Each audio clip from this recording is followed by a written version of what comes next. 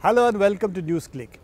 Today we have with us Mr. Martin Khor, who heads the South Centre in Geneva and who is very well known to climate activists, WTO activists for the kind of work that he has done on the trade negotiations earlier, now on climate negotiations. Martin, good to have you back with us. Very good to be here. Martin, where do you think the WTO negotiations are going?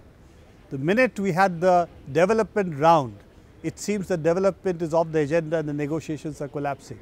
Well, it's very clear that we will not be able to conclude this Doha negotiations this year or next year because the developed and developing countries now see things in a very different way. I think the developed countries, led by the United States, but also the European Union, they have given up the pretense that this is something to do with development this round, and they have made it not only a market access round, but market access for their goods and services, whilst at the same time they are sheltering their own important goods. And this is something that is very hard for the developing countries to take.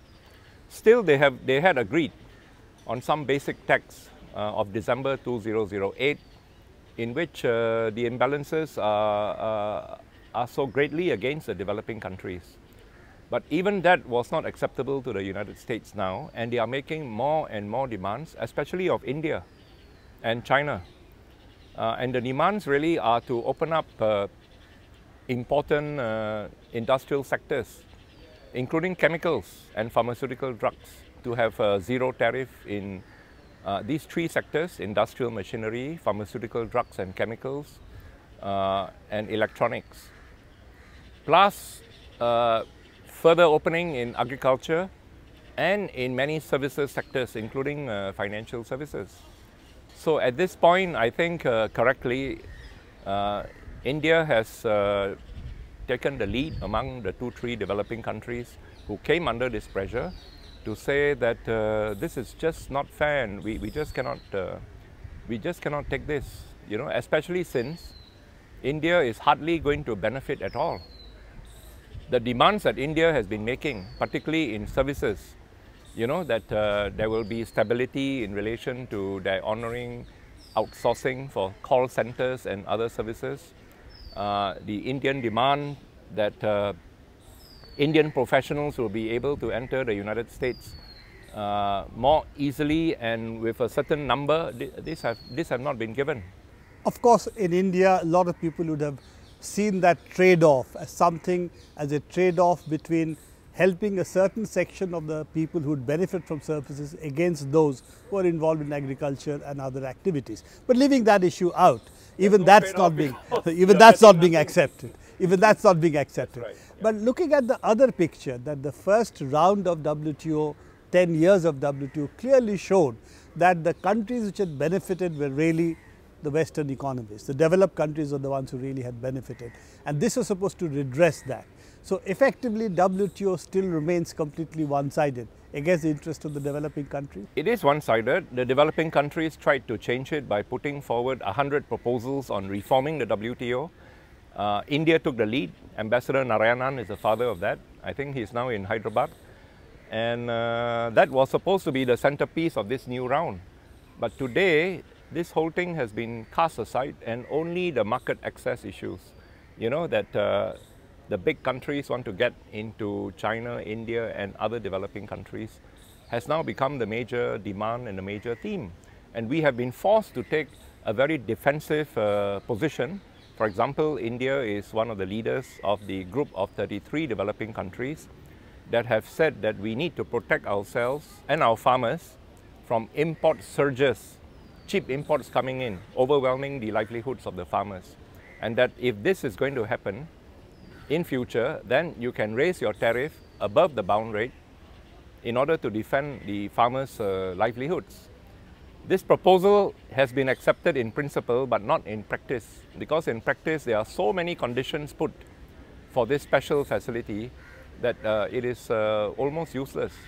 Can only protect a very small section of the agricultural imports if the way the US or the Western countries or European Union is arguing. Yeah, the conditions for using it are so onerous that you can hardly make use of it. not even for a narrow band of products. This is one of the issues which concerns both you and people like me who have been agitating on this for years, that effectively it's hit a whole range of life-saving drugs, particularly for those who most need it, those who cannot really afford high-cost drugs. That also has not been addressed in any significant way. Well, the Indian system, you might say, is the pride of the developing countries. You know, the Indian Drugs Act of the 1970s that paved the way for you to have a thriving generic industry, which was hampered by the TRIPS agreement.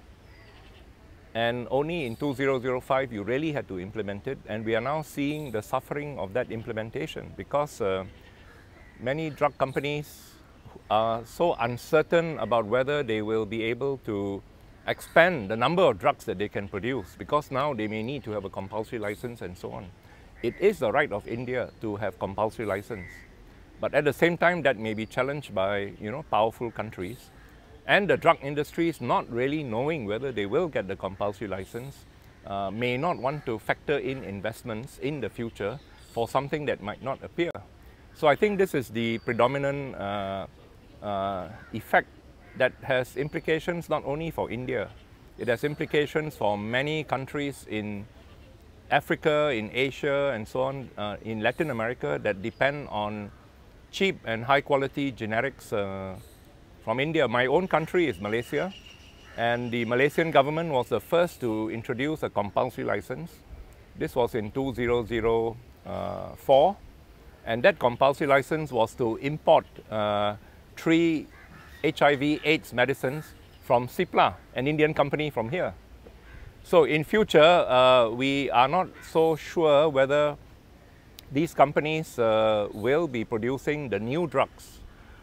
What is even more worrying for those of us who are watching the situation in India is the purchase of many Indian pharmaceutical drug companies by the multinational companies, because it sends an element of uncertainty. We don't know whether the new owners will continue using these factories to produce low-cost, high-quality drugs for the developing countries. To really look at the larger picture, that health costs, whether it's the US, whether it's the European Union, are a significant section of what's called the welfare costs. And you look at the fact that the patented medicine, patented products, technologies are a major section of that. Mm-hmm. Do you think there is really a possibility of getting a north-south movement across the board for actually weakening the patent regime in the world?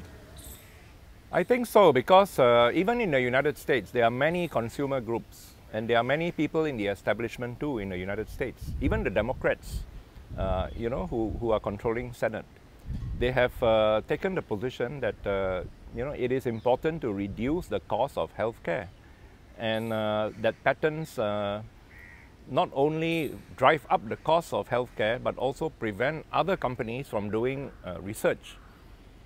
And there is a movement already, even in the developed countries, that are saying that the patent rights of the private holders have gone too far, and that the consumer rights and the public rights have to reassert themselves. There is in fact already a North-South citizens movement on access to medicine that has been operating quite effectively.